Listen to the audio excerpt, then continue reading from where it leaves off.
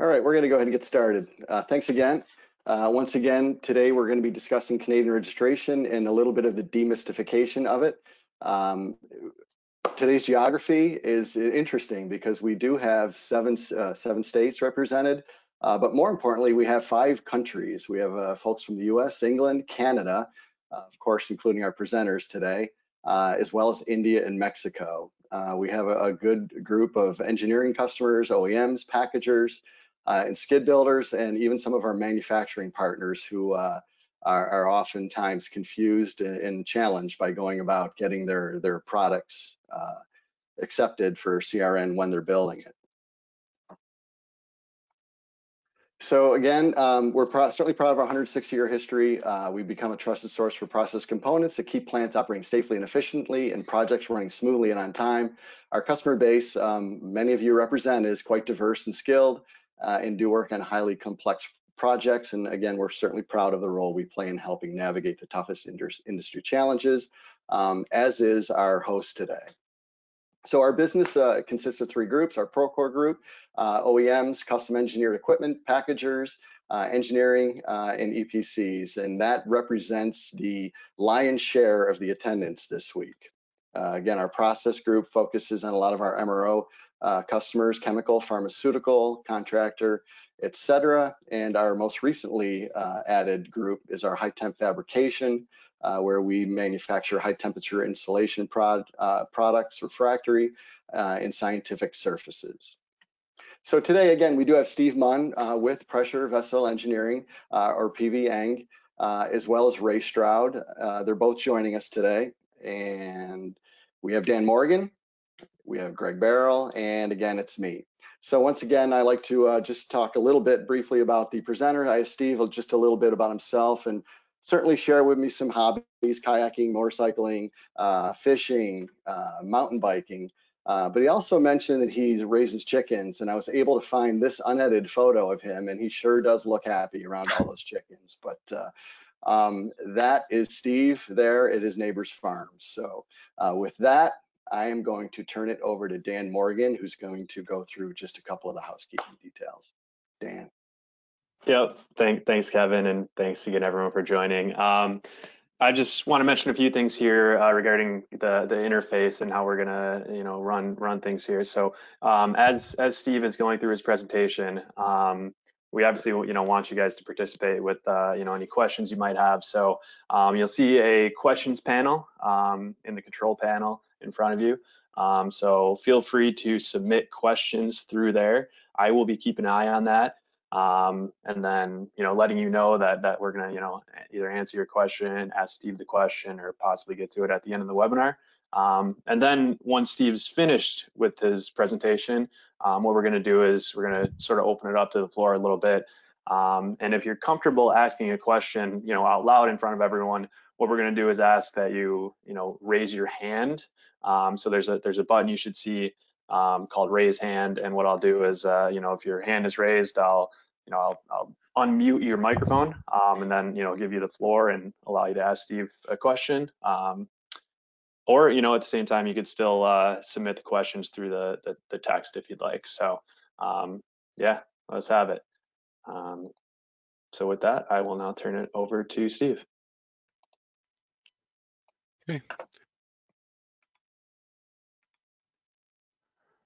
Thanks, Dan. And I assume everybody can see the screen? Yep. Okay. As we all know, we're here to talk about Canadian registration number. And one of the things I want those of you familiar with it to think about are some of the emotions that you felt in going through the CRN process. We've heard people talk anywhere from frustration to anger to fear.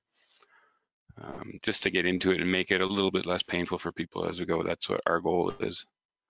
A little bit about us. Pressure Vessel Engineering is a Canadian firm. We're located in Waterloo, Ontario. We do have customers from all around the world in pretty much any industry that has pressurized equipment. We specialize in CRN registrations, but we do help with finite element analysis, code calculations, pipe stress analysis, and do drawings as well. And we're willing to help with as much or as little of a project that you need a hand with. So the difference between National Board registration and CRN registration is in the US, you have one body, the National Board. You submit your design registration to them. with a UNA form, and you can use that vessel anywhere you want in the US. In Canada, it's a little bit different. We've got 13 different jurisdictions with 13 sets of rules. All of them claim they have safety in mind. If you read through the TSSA strategic plan, their headings all include public safety first, safety matters, new ways to safety, a mandate for safety. ABSA's vision is to lead in pressure equipment safety. So everything is geared towards safety, but different regions have different codes that they want to apply. In British Columbia, seismic zones are much more a factor than anywhere else in Canada, so they have different rules with regards to seismic there. In Ontario, they have different rules with regards to PNG requirements. In Canada, in a lot of the provinces, you need a pressure or a professional engineer stamp on your design registration. In Ontario, you need an Ontario professional engineer. The rest of Canada, if they need one, it's just anywhere from North America. So the different types of CRN registration that you'll see are basically a vessel, which can be a pressure vessel, boiler, heat exchanger, or autoclave. When we're dealing with those, it's a standard registration for us. If you're dealing with a fitting registration, it can be a flange, a pipe fitting, pressure relief valve, strainers, all different types of fittings. Used equipment is another style of registration. It's typically done as a one-off, and it'll be to a location that you're installing used equipment in. And piping is also a registration that's done based on a location. You'll get, you can create the same piping system and install it in 2 different locations. You'll have to get 2 different P numbers or piping registration numbers.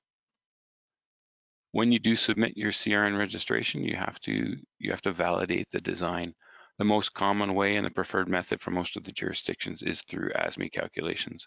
You can do this through any number of commercial packages such as Compress, Design Calcs, or PB Elite, which we have in our office, all 3 of those, or you can do your hand calculations or any way that's using the ASME code calculations. If you've got some kind of geometry that isn't allowed by any of the ASME calculations, then you have to find another method to validate your design. This can be through burst test or finite element analysis. If you're doing a burst test, you have to have it witnessed and the report has to be signed off by a national board inspector. If you don't get this done, you'll have to redo the burst test and have the inspector present and sign off on it. When you're doing finite element analysis, you have to follow the guidelines for each province for your report. And we've done a vast number of FEA reports for all the different provinces. So our reports typically try and incorporate what all of the provinces are looking for to make it a little bit easier. When you register a vessel, you'll see that small vessels registered in Canada when they're not necessarily registered in the US. If it's less than 6 inches in diameter in the US, you don't need to register it. In Canada, you do. If you go on our website, you can see we've got an article, do I have a vessel or fitting, so you can kind of follow it through there. You still need to register your vessel with the national board, even if you're getting a CRN on it, other than Ontario, but you might as well, good practice would be just to get your national board registration. The process for registration is somewhat similar to national board in that you have to submit paperwork, drawings, calculations, and submission forms to the provinces that you do want to register it in. Typically, you would register it in one province and then from there take it to additional provinces if you need registration in any other provinces. And be aware that some provinces do require a professional engineer stamp. Ontario, for example, does need a stamp for pressure vessels, whereas Alberta does not.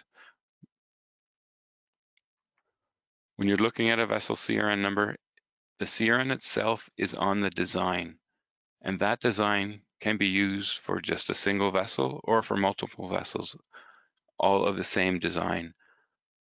You are still allowed to move nozzles around, and I'll talk about generic registration shortly. But even a standard registration, you have some leeway with what you can do as far as moving nozzles, subtracting nozzles that weren't in the original design. This CRN number does not expire. It's valid until there's a code change that requires a change to the calculations or the proof that the vessel had. And the CRN number must be put on the nameplate. Each province or territory in Canada is given a number or a letter, and the structure of the CRN number is basically a letter goes at the front, followed by 3 to 5 digits. This becomes your CRN number. So in this example, your CRN number starts with A1234, and then there's a decimal point. The numbers after the decimal point signify the provinces that you've registered it in. With the initial submission, in this case is Ontario, which you can see is 5, and it's also been registered in 1, 2, and 3, BC, Alberta, and Saskatchewan.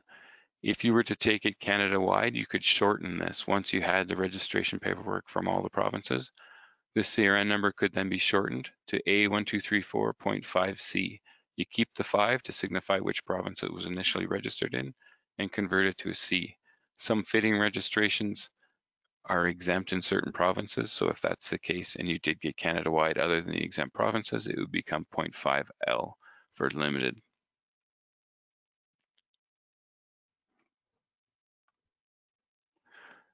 Generic registrations are something that we think more companies should do.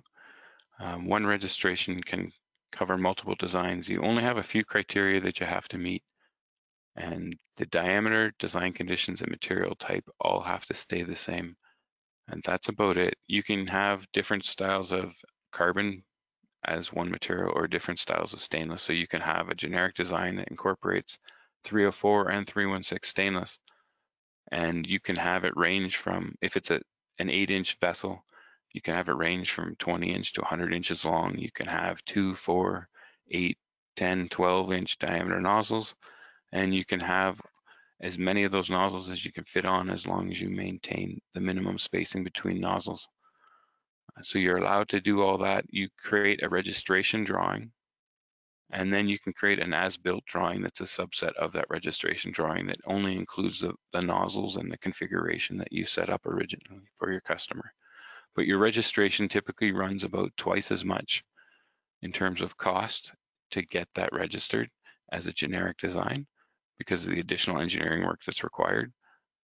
But when you go and do that second configuration, it's already paid for. You don't have to wait then for the registration process, which can be a huge problem for some people, is the length of time the registration process can take. So all of that is eliminated with the generic design registration.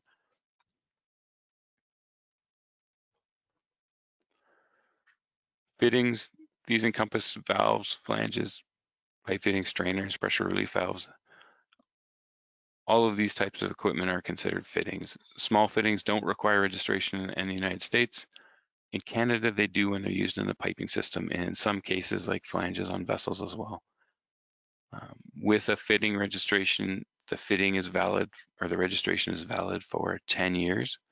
You can build as many of your fittings as you want in those first 10 years, at which time, after the 10 years is up, you have to renew the design. You do have to create or sign a statutory declaration.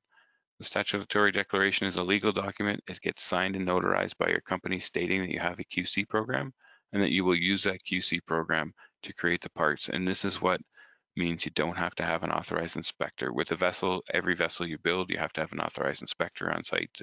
They'll put hold points on it or whatever the case may be so that they can see it being constructed. With fittings, that's not in place, so statutory declaration takes the place of that and you take care of the QC control.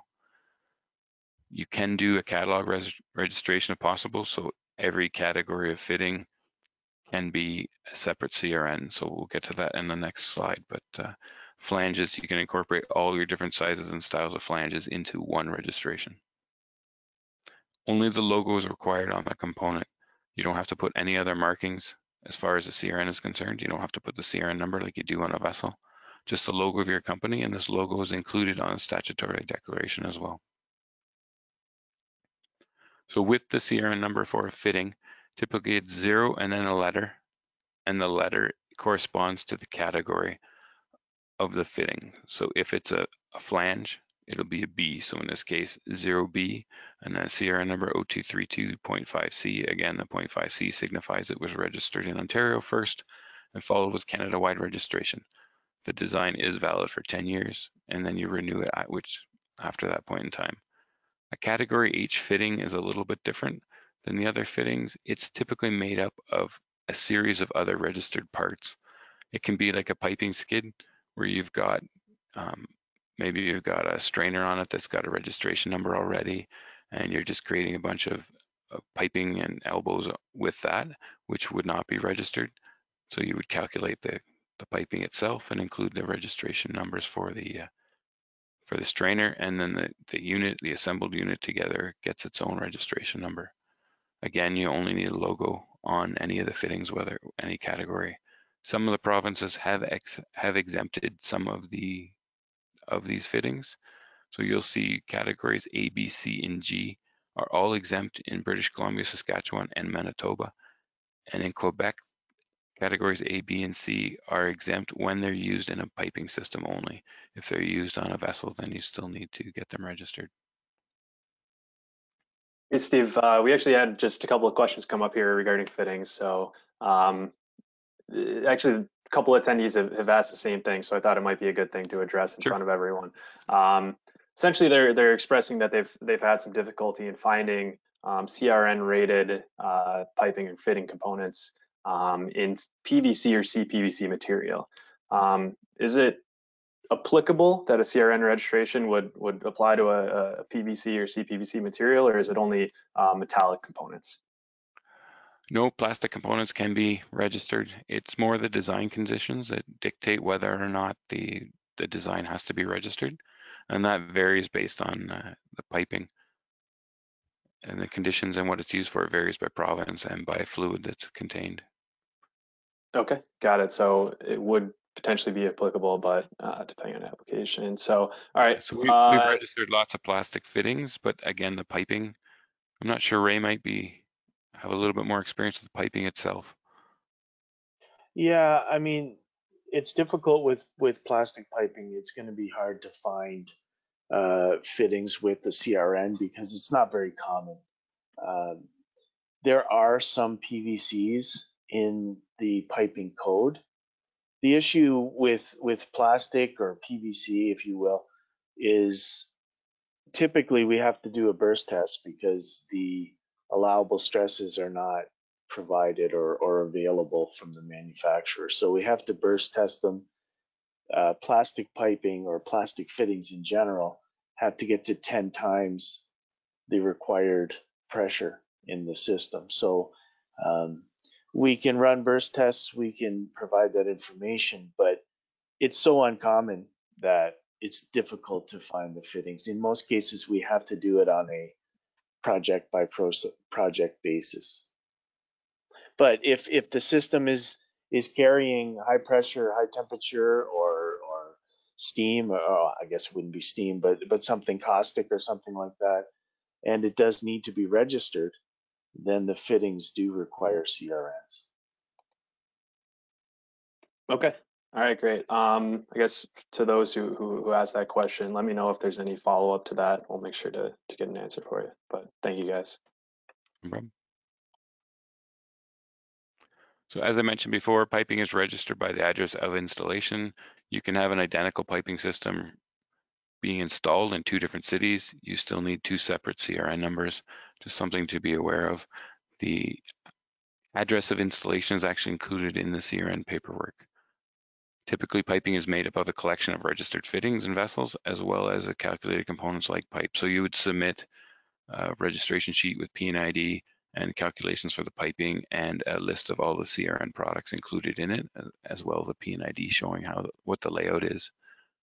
Every province has different requirements for piping registrations.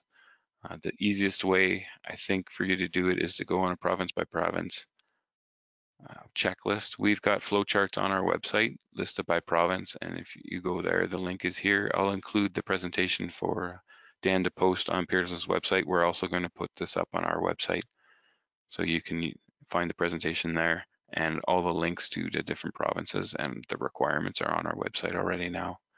So typically a piping system is greater than 1.5 cubic feet. If you have a piping system that's under, you can register it as a category H fitting, which is much easier for you to register.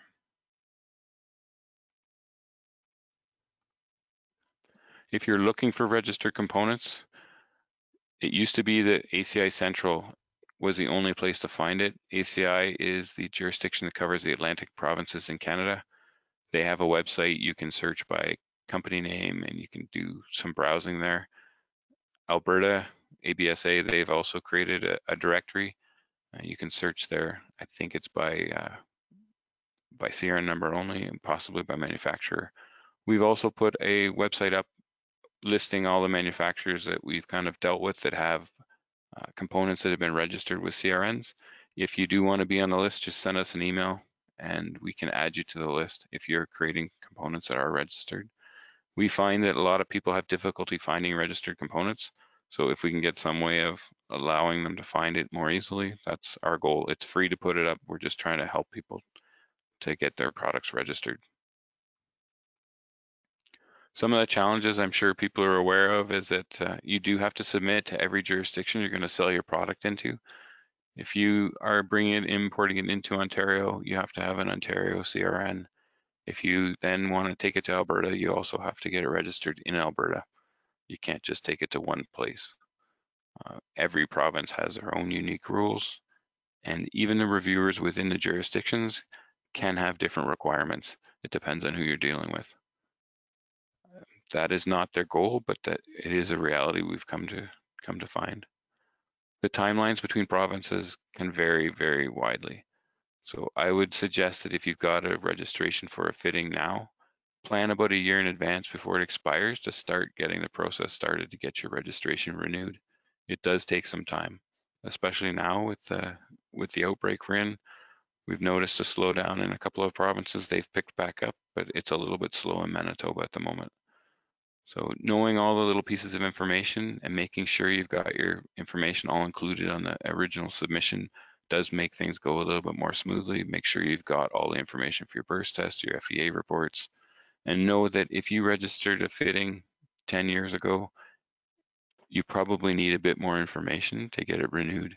In the past, you could submit a catalog of parts along with your statutory declaration and a copy of your QC certificate, and from there you would get your registration completed. That is no longer the case. You do have to prove the designs either through burst test calculations or a finite element analysis. There is hope though. NAPSAC is a national safety authority in Canada. They have dictated that there will be a harmonization of the CRN. So provinces are currently working on that. It is being tested right now on a limited basis.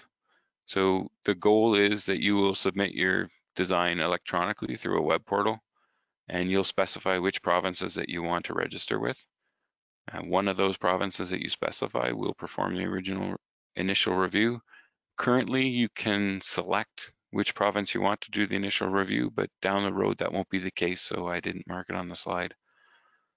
Other provinces will then have, after the initial review is performed, other provinces will then have a set period of time to add any questions that they may have. You'll get a package come back to you with a series of questions, and this will be the only set of questions that you get. In the past, you would submit to one province and get questions from them, get your CRN, and then you would submit to all the other provinces individually, and all the provinces would send back their questions individually. So this will be a huge time saver once it becomes a reality for everyone. You'll get all your questions at once, and then when your CRN is accepted, you've got all the provinces at once. So it should make things a lot easier.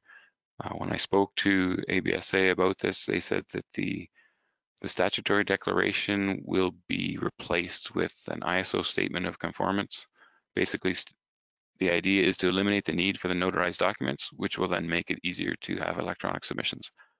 Currently, 2 of the provinces are still requiring that you send in the original copies of your statutory declaration. The others are right now allowing photocopies, and they know that this is coming, so I think they're preparing for that now.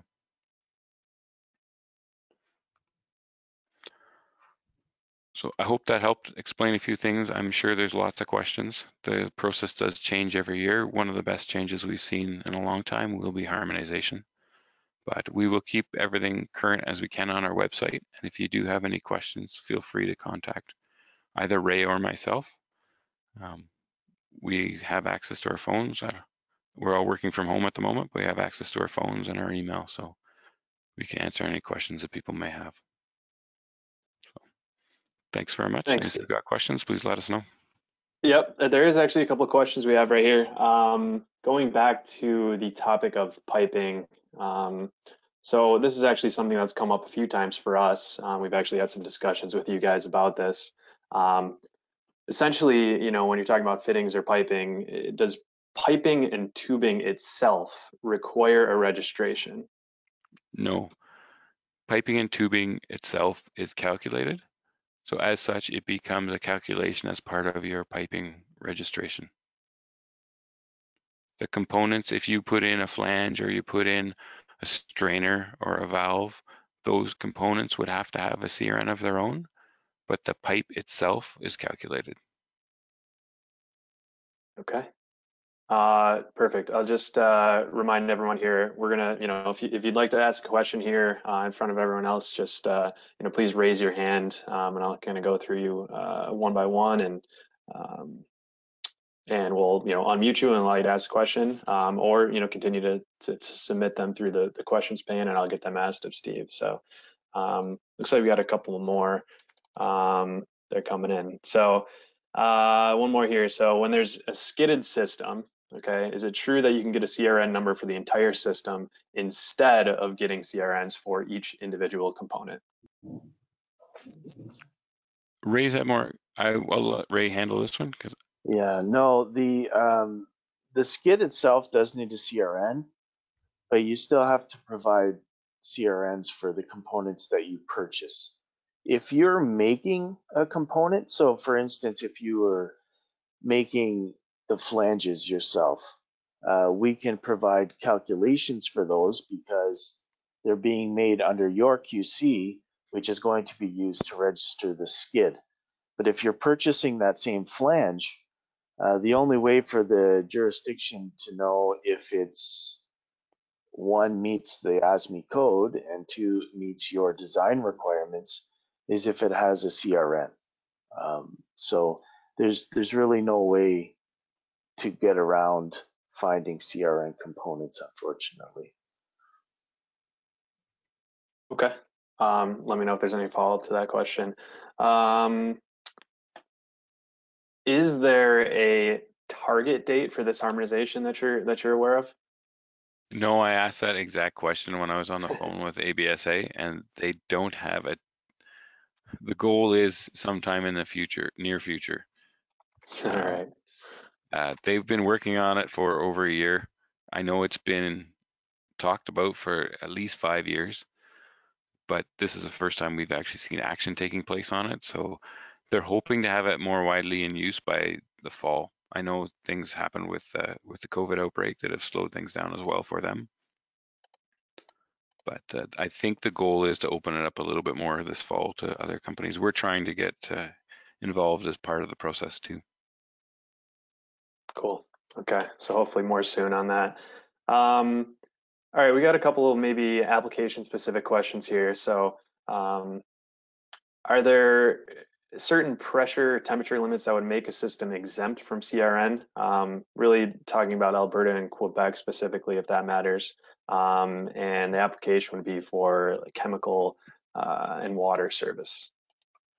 Yeah, so generally speaking, anything below 15 psi or 1 bar is exempt from registration completely, regardless of service. After that, it's going to depend on that flow chart that Steve referenced. The screen is up now, actually, the piping screen. So if you look at Alberta's flow chart, you'll see they list, you know, the very first question, is this an expansible fluid? So if it's water, it's not expansible, therefore it's exempt. If it isn't, then you go to the next, and you just go down that list. And that's the process we do for every piping system, every skid registration we go through for each of the provinces that's required. Quebec does not register piping systems.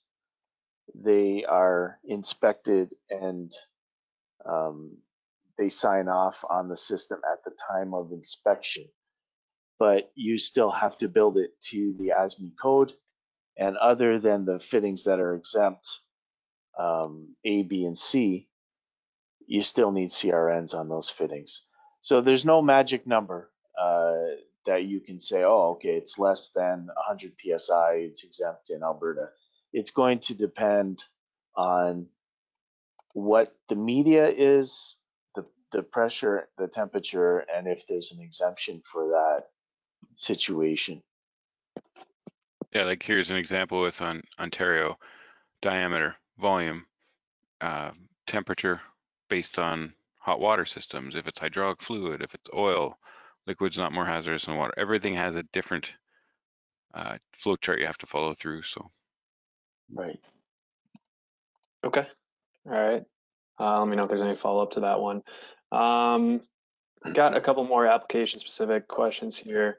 Could you maybe explain if a CRN requirement, or if a CRN is applicable or required for anything that's like non-pressure retaining, like an expansion bellow with atmospheric pressure or an atmospheric tank?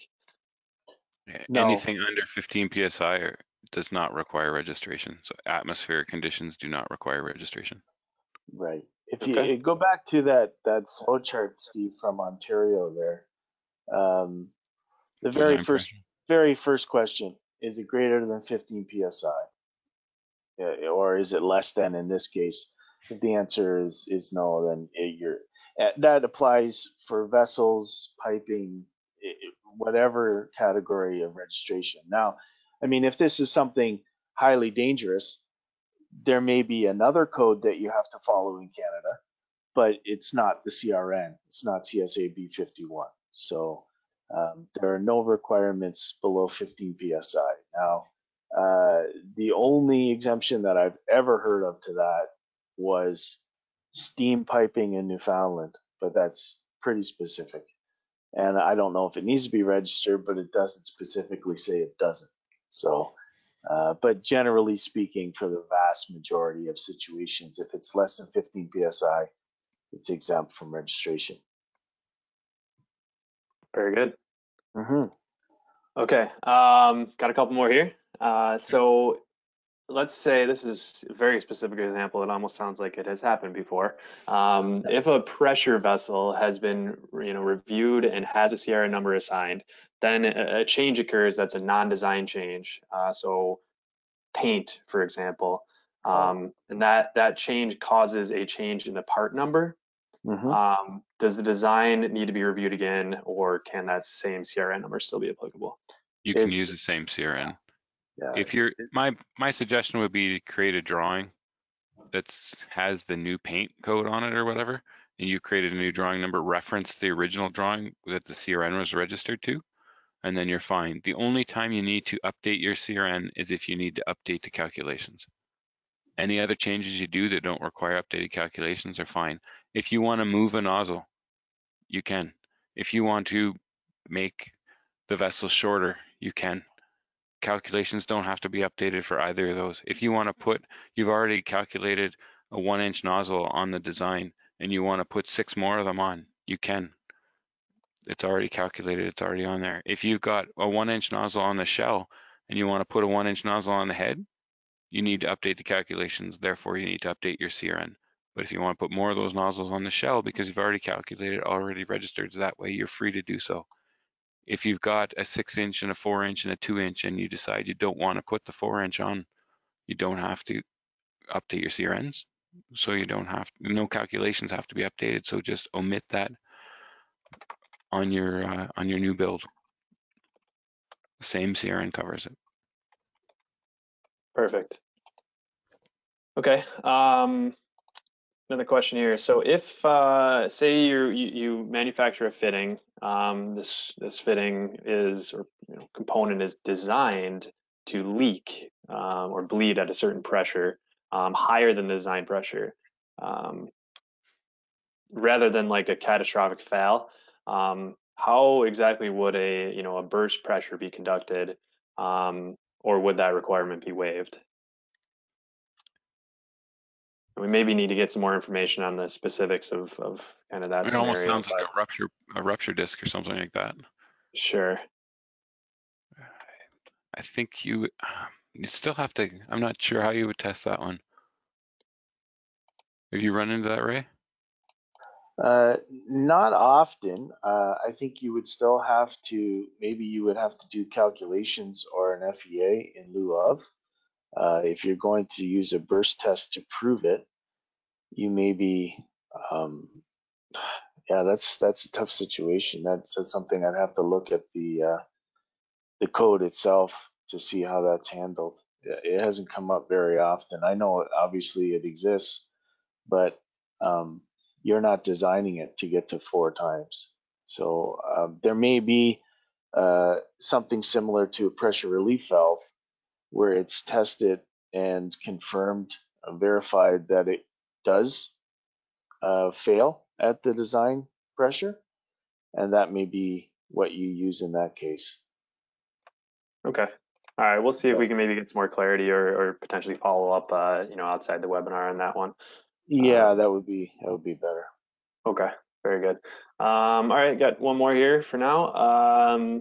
So, if you follow through on those flow charts, given your design conditions, and you come to a conclusion that there's an exemption. Does that mean that all fittings and components within that system are also exempt from CRN as well? Yes, if the system is exempt, everything is exempt. Okay, easy one. Yeah. If the system has to be registered, everything in it has to have a registration. That would be the opposite, but same thing applies. Okay.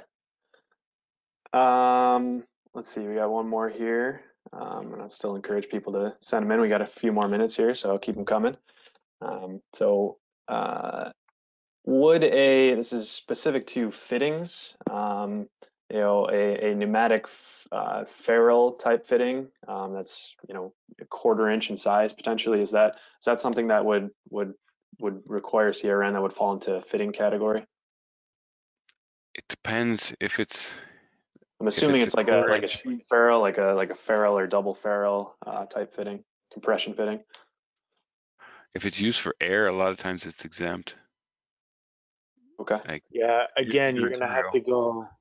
to go through those flow charts again. So, yeah, Ontario, for instance, Steve is showing there. If it's compressed air less than 3/4 of an inch, then it's exempt from registration. So again, you have to look at each province individually and look at their regulations individually. So, but if it's not exempt, then the diameter, whether it's 1/4 inch or a 1/2 inch or an 1/8, it's irrelevant. It still has to be proven.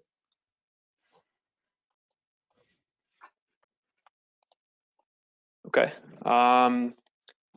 That, I believe, is all the questions we have at this moment. Got a couple more minutes. I think Kevin has a little wrap up here, but if there's anything else that you guys are thinking of that you'd like to have addressed here by Steve or Ray, keep sending them in, and like I said, we got a couple more minutes so we can get them answered, or we'll follow up with you directly after the webinar. So with that, I'm gonna turn this over to Kevin. Thanks, Dan. All right, well, yeah, thanks. Certainly appreciate you, Steve and Ray, being a part of this today. And I guess our goal throughout this initiative is really just to bring credible industry knowledge to our customers, and really anyone out there that wants to find a place to gather some information. And we've been fortunate enough to be able to provide many of you customers that are joining us today with a great deal of components over the years that do have CRN. And we do maintain a database. If you think you can see my screen, we do try to maintain a database of the actual forms. Many of our customers just require a number, but some actually do require the forms. So if you are looking, certainly the website at pveng.com is a great resource. I've been using it for many years to try to glean some information and again help our customers. But it's a great reference. So Steve and Ray, thanks again for being here and being with us. It will be recorded. It'll be available again on our website and on their website at the web address at the bottom of the screen. So with that, I'd like to thank you guys again. And next week, We will be having expansion joint, why they fail, the do's and don'ts for design, how they're anchored, how they're positioned, how they're installed, and we will have hose master again. And also on our website, we do have any day one-on-one tailored training. If there's a subject, something that you see on our catalog of training, we'd be happy to get involved with you directly and see how we can help. But if there's nothing else, Dan, any other questions pop in or not? We did have we did have one just pop in late here. It's a very specific situation, so hopefully I do a good job here of articulating it. But so category E fittings include things like strainers and filters. But this attendee is stating that they've had some issues where they've had to register them as a pressure vessel with a U stamp. And they're saying that that was because of the size. It was for a water application. They included literature, all the requirements, but they were still told that they needed to register it in Ontario as a pressure vessel. So do you know what kind of criteria that they might have been looking at there to determine that a strainer or filter was required to be registered as a vessel? Yep, I'll just see if I can pull it up here quick on our website. We have an article on that. Okay. You can It's send basically it has to back. do if it's over 6 inches. If you want to take this, Ray, while I find it. Yeah, I mean, if it's greater than 6 inches, in most cases, and the volume exceeds 1.5 cubic feet, then it's going to be registered as a pressure vessel. You can't, just because it may be a strainer, it's still, once you get past that criteria, it's now an ASME Section 8 vessel. As far as if it was water or not, you would have to look at the pressure and temperature, and or is there any kind of clean in place or something like that that may be involved.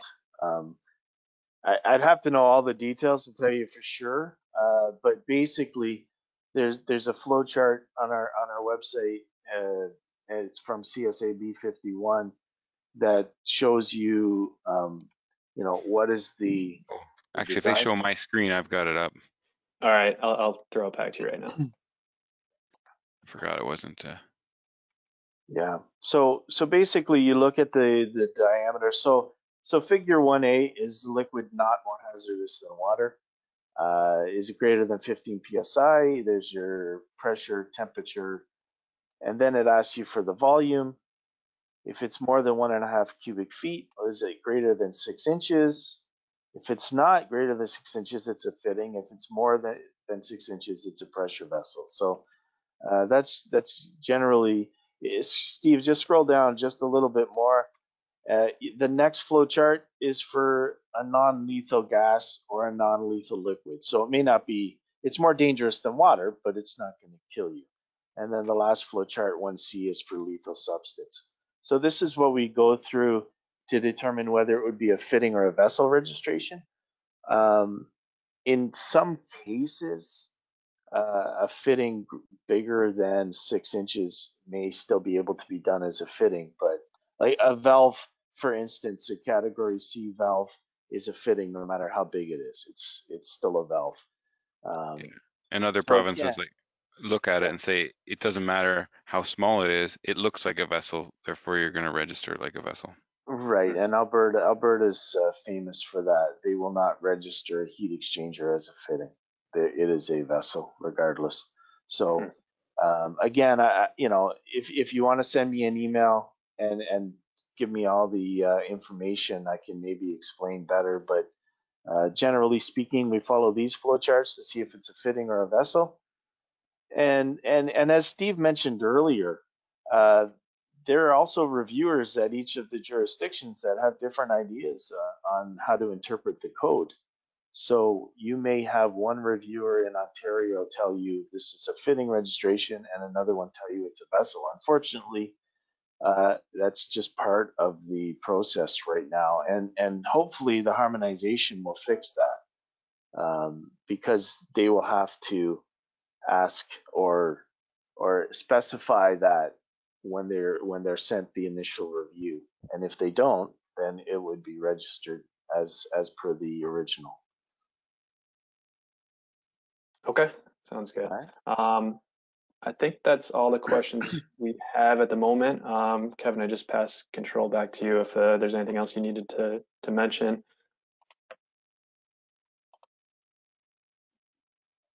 No, I think like to thank everybody. They're certainly guys are a wealth of information, and again, we've used their website to look maybe even more smarter than we've been over these years while helping our customers. So for that, we appreciate it. So thanks for joining us. And again, if you do have any other application specific questions, you can keep them coming, and we'll certainly share any contact information you need with Steve and Ray. So.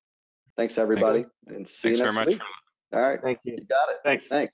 Bye-bye. Bye. Bye now.